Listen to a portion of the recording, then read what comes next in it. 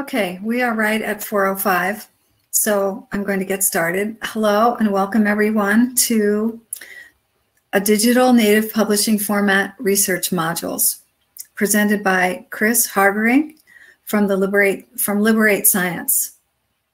My name is Cynthia Tindongan and I'll be your moderator for the next 40 minutes. A quick reminder before we begin, during the presentation portion, please keep your audio and video muted. Feel free to use the Q&A tab to post questions, and I will try to keep track of those.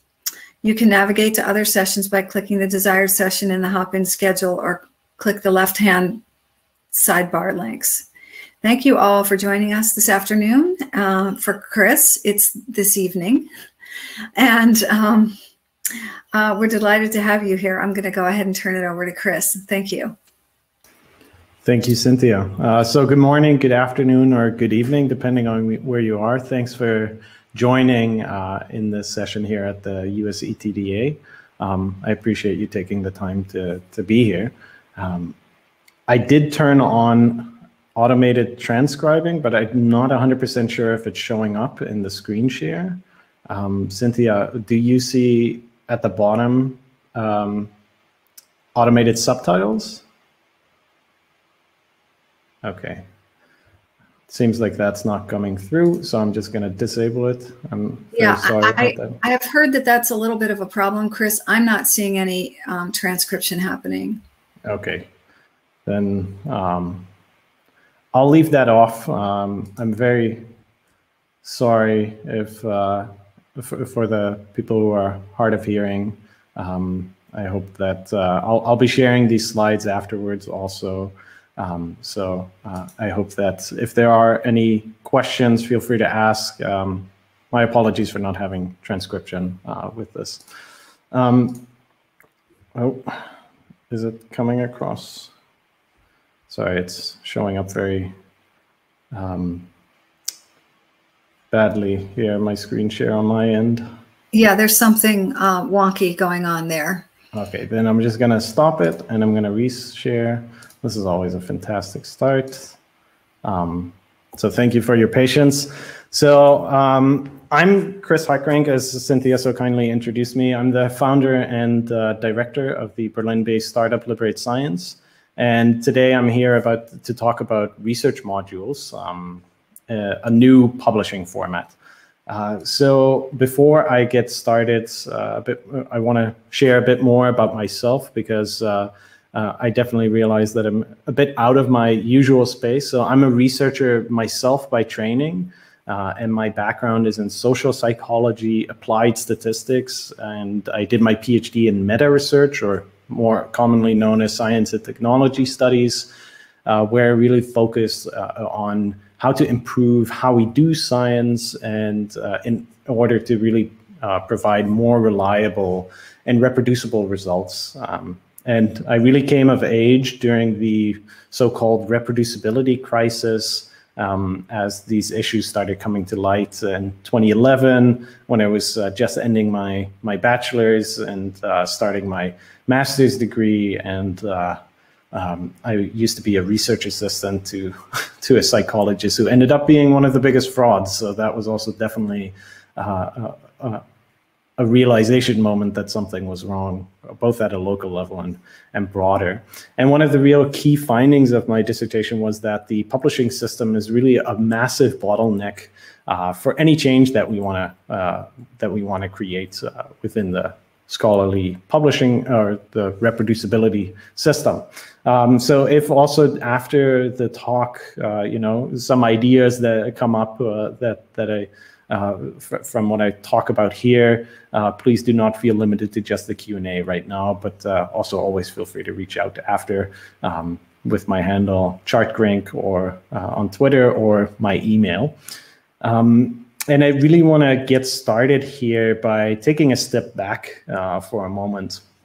And this graph from a recent publication, I think is a very nice one. It talks a bit about all the various improvements in in scientific publishing that have come up through articles, but also theses and dissertations. And it talks about these things such as data sharing, code sharing, conflicts of interest, protocol registration, replication.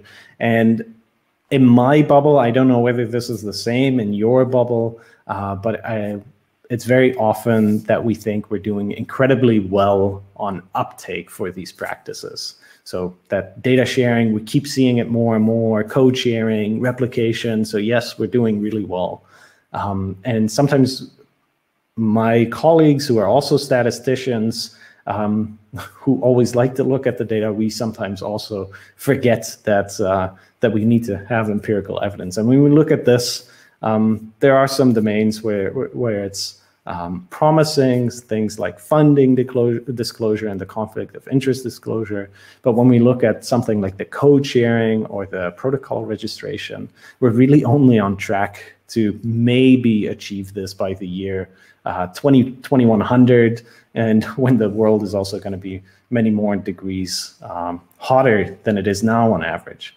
So yes, we might see absolute numbers increasing, but we shouldn't forget that if, for example, we achieve a 5% increase in code sharing in 2020 compared to 2019, that the 8.9% increase in publications actually means that we are ending up with fewer publications that include code than the year before.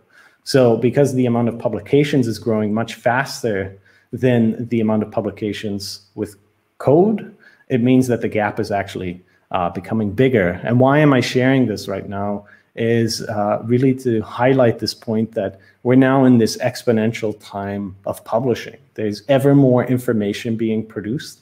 So that means that in order to really start changing the system, that change also needs to pick up the pace much, much faster. So the point there being that reform isn't really an option anymore in this exponential age, both for changing how and what we publish, and as a side note, also not for the climate crisis. So for substantial change, we need to substantially change what we do and what the system does, and pretty much saying we shouldn't keep adding duct tape, but think about how to really pretty much revolt within the system. And to analyze this, where's it going? There we go. To get a better perspective on how to actually look at these issues and to really assess where we can improve and how to improve it, I really like this this framework from the Library and Information Sciences, which gives the scholarly communication or the publishing system 5 specific aims. And this is incredibly important to help understand where the work needs to go. So the current publishing system, what does it aim to do and how does it fail at that? So of these 5 functions, the first one is to register findings into the record. Then also to make sure those findings are archived, to certify the quality of those findings, raise awareness about those findings, and to incentivize or reward doing research.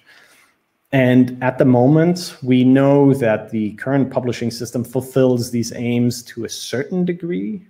The question is whether that is something we're satisfied with, also in light of the amount of money that goes around in the publishing space. And I, for one, would argue that the state we're in right now is rather miserable and also unacceptable, I would even say. So to sort of indicate a bit of these issues here, specifically where we could say, okay, you know, the system is fulfilling this function, but is it good enough? And so with registration, for example, we can take a very narrow view and we can say, well, the findings that are published are registered. So, you know, yes, it is fulfilling that function, but we also know from ample research that there is highly selective publishing, and not for good reasons, but also highly arbitrary ones, where the quality is assessed to be worse even though the methods are the same, when a study is not statistically significant, and the chances of publication are higher when it is statistically significant. So this selective publication creates an issue within the registration function. Then another issue here really with the archival that we see is that, yes, publications are archived, but in very select places with very select access. So these are what are called dark archives. It's like a vault. Only in certain events will those archives be triggered. And the idea there being, yes, it fulfills this function, but if we take a wider interpretation of what is archival, one of the key fundamentals of any archival function is to make a lot of copies. And one of those things is with these dark archives that it actually prevents making a lot of copies. And this you could argue either way. I'm not necessarily saying you should have one or the other opinion. My personal opinion is that a wider interpretation would be better for the publishing system. And then also with respect to certification, we see something similar. Yes, we have peer review in place as a certification procedure to make sure that there's a certain amount of quality. We can discuss the issues of peer review also, but I think one of the things I want to highlight is if we take a wider perspective on certification is also that we want provenance of results, provenance of research findings. So really to understand the origins of research findings. Then there's the issue of awareness. Yes, publishing helps to raise awareness, but there's the wider interpretation where publishing doesn't really promote access. It's increasing now, but also with that, it's going to take a while with the current trends before we actually reach complete access. And then with respect to rewards, yes, the current publishing system of articles has a reward function through bean counting of publications or citations. But we can also ask, is that narrow interpretation sufficient? Could we take a wider interpretation where we can actually reward and incentivize in a much more healthy manner to really nurture good research and good careers? And then we really come to this issue, this core issue, that if anything within this publishing space right now, whenever we want to improve on any of these points, we have to go through ever more consolidated publishing spaces. So here you see a graph from a publication from 2016, I think, from Larivière, where they analyzed how many publications get published by publishers. And we see that within the field of social sciences, that there's actually almost around, in some cases, even more than 70% of all the publications come from five publishers. So, and we see this drastic increase over the decades. So a researcher can improve their work all they want, but if the publications don't recognize that, their career won't either, and they will either have to adapt to the rules of the game, which promote worse quality research, or leave academia altogether. And of course, there are edge cases, but the research really indicates that if you play the game well, you do a lot of small sample size studies, get some nice innovative results. That end up not replicating. That's how the game has been played over the past few decades. But we see that the past few decades has also come with this consolidation. So we would really have to go through these major publishers, these major institutions to make any change. And that's increasingly difficult also because big institutions are harder to change. And to sort of illustrate also this issue of selective publication, imagine 100 studies that are conducted by the researchers.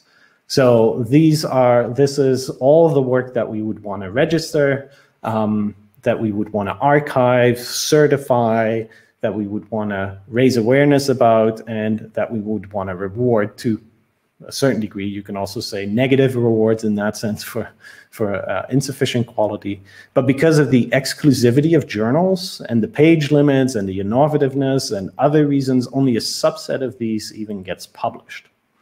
So this is what we would be able to see at the other end, right? So a few studies might be of insufficient quality, but most of the work can be, for now, assumed to be at least of decent quality.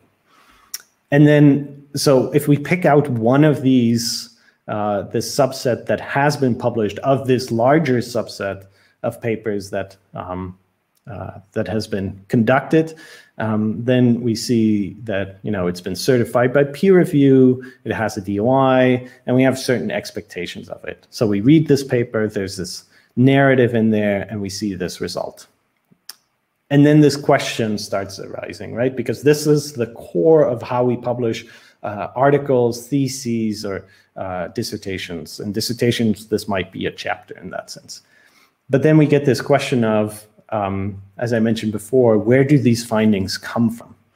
And behind every paper, there's a story in that sense of how the research was actually conducted. So we might, in an empirical setting, have, you know, the standard empirical cycle where you start out with your theory, you move on to your predictions, then you create study materials through, you collect data around it, code results, and so on. And that might be perfectly represented. The paper might tell a story, and that might be the story, the origins of that story. But we cannot, at the moment, discern whether this happens or whether something else happens. So in my field, this is often called p-hacking or hypothesizing after results are known, where you go through the research cycle, and by the time you get to the results, you figure out, oh, I forgot, you know, I forgot a certain covariate in my analyses. Of course, that should have been part of my predictions. And it's very easy to then take this shortcut unconsciously and update the prediction, but that invalidates the results to a certain degree. If it's presented as a story that's nice and linear in that sense. We'll see later that this behavior in and of itself doesn't need to be problematic. But we don't know, because within an article, like in this situation, we're sort of like trying to see through what the article actually is presenting, where the origins of those these findings or that story comes from, but we can't see it because the paper isn't transparent. It's just that story. So that is why we're reintroducing research modules. So I might have been a bit exaggerated that we are introducing it in the abstract, because it's actually not a new idea. It's from some researchers from Elsevier from the late 90s, where they proposed let's publish research in these independent units that can be used to construct larger pathways of research. So I like to compare it a bit to Lego blocks of research. You have different bits and pieces, and you can build findings from those.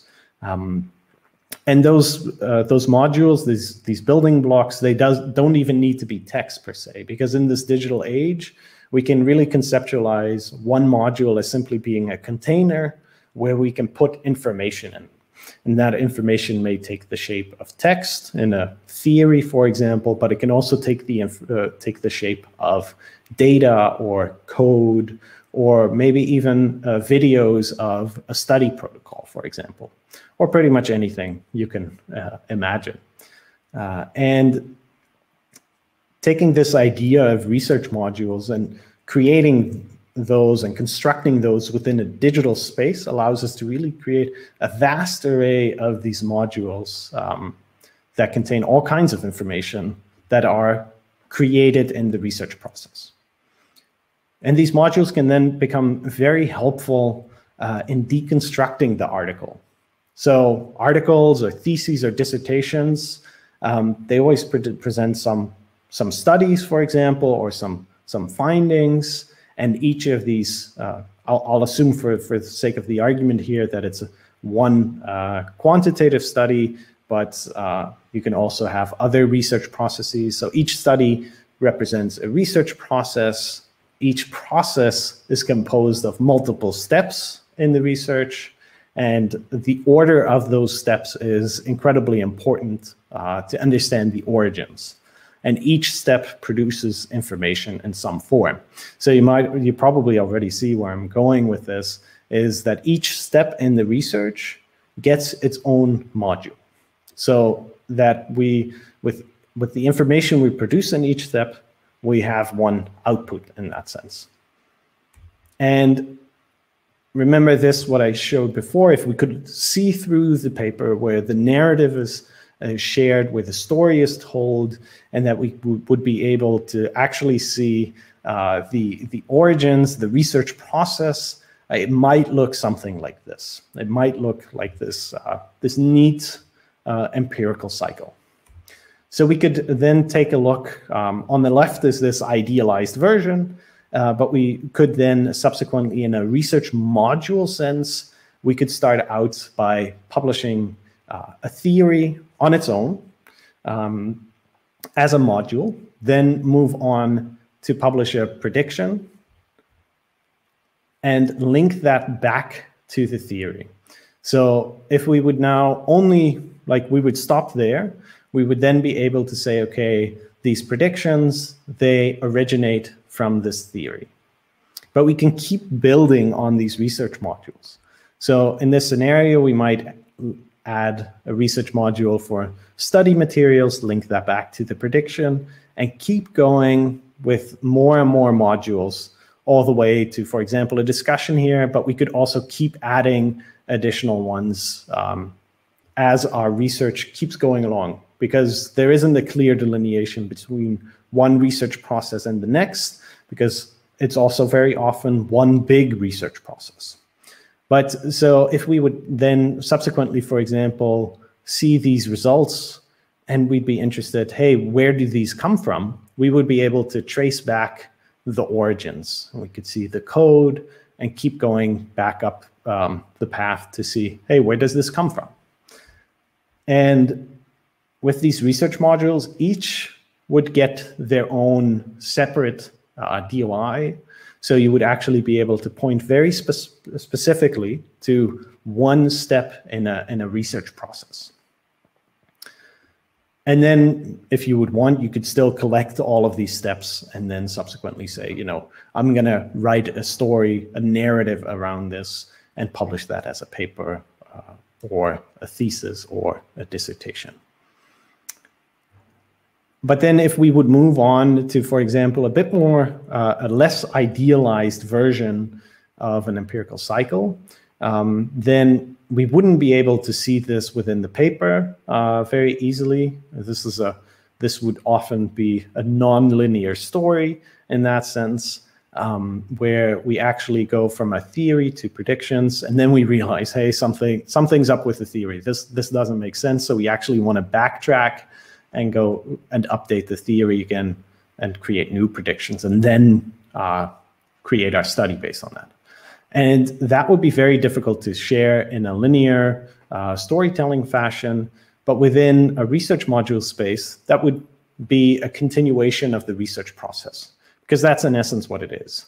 So we would again publish a theory, publish prediction, both get DOI, but then instead of immediately going to the materials as we did before, we actually create another updated theory module, which we can then neatly link back to the prediction. So the origins of this updated theory are actually also much clearer. And then we can continue through, for example, this neat cycle. And this is very idealized, of course. But then sort of going one step further, where we previously saw this, what I called a shortcut, or what's called p-hacking within the paper space, because this update from the results to the hypotheses is actually, there's no space for that to happen within the article, because it's such such a linear narrative and this story that's being told, if we would represent this in a research module space, we would start publishing each step of our research as a module, and the process could just continue up to the results. And then these updated predictions are also a next step in the research process. So we can actually understand where what happens in this process, because if we publish all of these steps as we go through the research process, not just at the very end after the fact, we can see how the research develops, which contains also a lot of valuable information for other researchers trying to understand findings and where they come from. Might be a bit less neat in terms of story, but just like books provide us with a narrative across articles, articles can still provide us with a narrative across many research modules. So research modules can be really helpful to break free from the limitations of an article in that sense, when it's not in this idealized form of a regular empirical cycle. And then, you know, in this specific scenario, we haven't even talked about who publishes these. So we might imagine that this is one person, but we can also imagine many modules being published by different people within one research process. So in this specific scenario, you see that 3 different people publish different bits and pieces of a research process. So with this, we would even be able to make research work more specialized if people would want to. And we could recognize contributions of various people across research modules within one larger research project or research process. So that we could also really allow people, I, for example, love building big databases and analyzing these and providing the code for analysis. And that's really where also my expertise lies. I'm not that good in building up theories and predictions and creating study designs. So I'd be very, very grateful if I could collaborate with somebody and let that work also be recognized for them, and that I would be recognized for the work with respect to building these databases and this code. And this would be incredibly helpful to reduce this pressure on researchers, and especially early career researchers, I would argue, to be specialists in everything, because that's quite the high demand. So in that sense, research modules might help to also improve the working conditions in that sense. So as a recap, research articles, if they are a storytelling approach to publishing, and what we're proposing based on this this paper from the late 90s and later work is to take a process-based approach to publishing, so that it's research process instead of research storytelling. And these modules, they can be text, code, data, or other information holders. And that really has a sense of creating Lego blocks of research, and the more blocks there are, the more creative also the outputs can be. So what now? This is all a nice story in and of itself, of course. But this is not just something that is a story. So we've been experimenting with researchers on a practical implementation of this over the last year, after we've been developing these ideas for the past 4 years, partly funded by the Mozilla Science Lab. And we'll be launching a publishing platform for this for research modules on February 1st. Where every individual can sign up and publish research modules open access for free. So if you would like to stay informed about this, I'll drop a link in the chat in a moment where you can sign up for the newsletter so you can stay up to date. And also, if this might be of interest, to explore options to introduce this form of publishing with your department, students, or other constituents. I'm always happy to set up a meeting to discuss that further. I'll also drop a link in the chat where you can just slide into my calendar. for a quick chat about that. So thank you very much for taking the time. I hope that it's a bit of a more amenable time for you, but I'm still very grateful to get this time slot, and I'm looking forward to hearing any questions, concerns, or any other thoughts, to be honest. So thank you very much.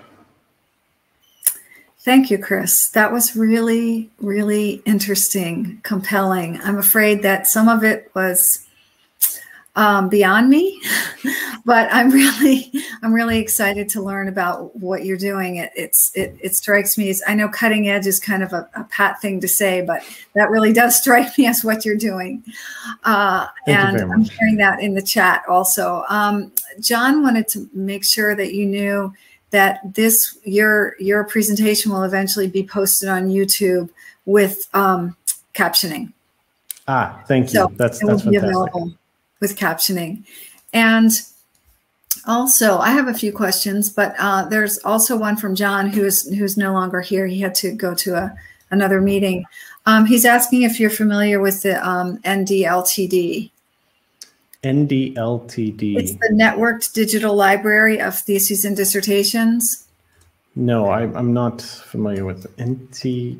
It's NDLTD. It's in the Q&A, Okay. and there's a URL there. They are having a conference, a symposium coming up, and John is recommending that maybe you consider presenting or publishing in their e-journal. That sounds like a good idea. I'll definitely check that out. Thanks, John, even though you're not here anymore. Right.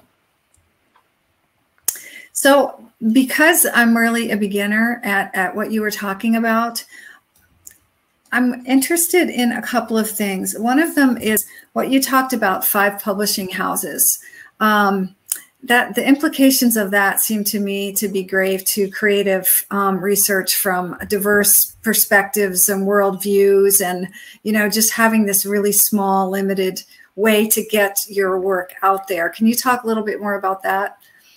Yeah, so I'm Dutch by origin, so I feel like just the colonial history is already very rich, but the aspect of that these are British, Dutch, or American houses that sort of quote unquote rule the world. I think still ruling the world. Yeah, that's definitely an issue, and I think that one of the key tenets for me is always researcher control. So that the researcher can decide and consent to what's happening.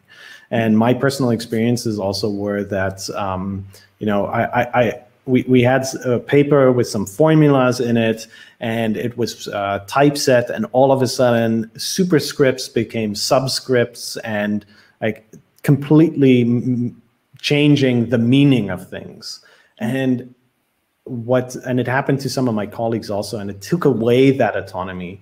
And I think that's one of the things that we see happening a lot, also in terms of diversity and inclusion, where, the English language, it's so familiar to so many of us in the Western world, but at the same time, there's also so much more, and the nurturing, not just allowing it and tolerating it, but really nurturing these other ways of knowing is incredibly important. So autonomy for researchers to really publish what they want, when they want to, is for me very important, in the language they want, because I think that it's amazing the kind of work that's being done in the African continent that they don't get the opportunity to publish and be recognized for within their own institutions, because the expectation is publish in high impact factor journals, which are primarily in the English language. So lack of recognition and respect for indigenous knowledge and the ways that it gets reproduced and performed.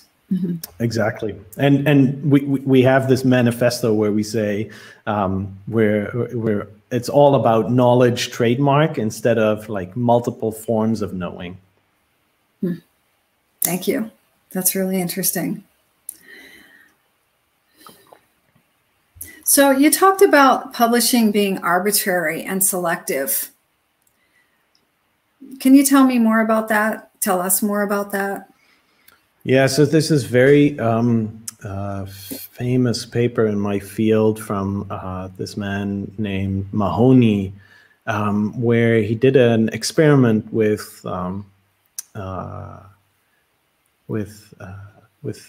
results, and it was exactly the same paper, the same methods, except that the results were, either they were, yes, we found an effect, or it said, no, we didn't find an effect.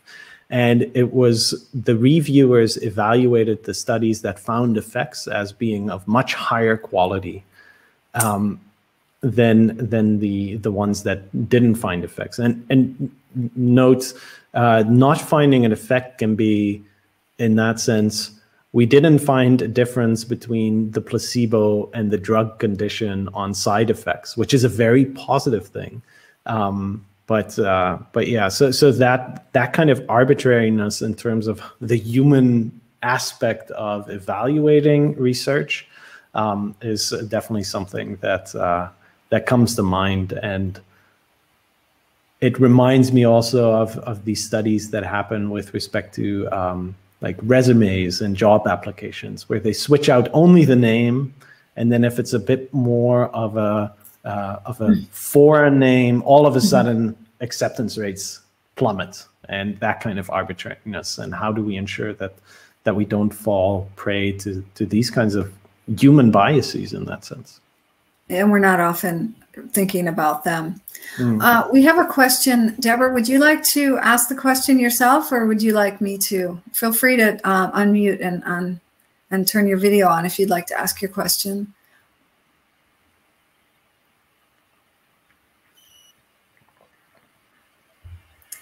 Okay, I will go ahead. And she asks, I can see how this would be a great novel platform for established researchers. How would this type of publishing model translate to dissertations for our students? Great question. Yeah, and I think that from my own dissertation work, it would really be about being able to manage and track your own work better. So that by the time that you have to create your chapters, all the documentation is already there. And you can also point towards all the supporting materials that you've already the breadcrumbs you've already created for yourself. So in that sense, I think that this isn't a way to publish your whole dissertation per se, but it's more about collecting all the tidbits that go in there, and having that path be available to you. So documentation in that sense. But this is definitely something where also the practice of this is incredibly important, which is also why I invite if you have people who might want to be interested to work through these things to let me know, because I think that it is completely different. So there's still much to learn, and this is not the end, because when something is introduced, new problems come up, and we want to really be in this dialogue to continuously figure out, because we're building this. We're not a big publisher, and we have the adaptability to really be like, you need X to do your research better. Well, we can work with you on actually making this happen within a few months, so to speak. Well, that sounds wonderful. We are down to just a couple of minutes left. That's just continuing along Deborah's question. It seems like, even though it's completely different from the way our students are trained to research and write and publish, that this is a great sort of model to start at the beginning of, as you said, an early career researcher. Yeah, and at the end, you could sort of see your whole history evolve and how you're sort of creating your own tree or web of knowledge in that sense. Mm-hmm. Not to refer to web of knowledge, the database. Right. Wonderful. Well, we are just about out of time, and we are out of questions. How would you like to, anything you'd like to close with? Oh, actually, there is a question. There is another question, if you don't mind. No, that sounds good. Emily asks, data management and digital accessibility are important factors now with research. How are you addressing both of these? And I'm afraid you're not going to have a lot of time to do that. Well, in that sense, I think that these are new issues where also adding tools is very important. There's many ways how to interpret this, like various things. And I think that having a dynamic approach is actually might be able to solve some of these issues better. But Emily, I'm happy to chat more in DMs or something. So Cynthia, thank you for moderating. That's something I want to say. So. Well, Chris, we were delighted to hear your presentation, and I really look forward to hearing more from you and more from Liberate Science. So thank you very much. Yeah. Thank you, everyone, for attending. Bye-bye. See you around.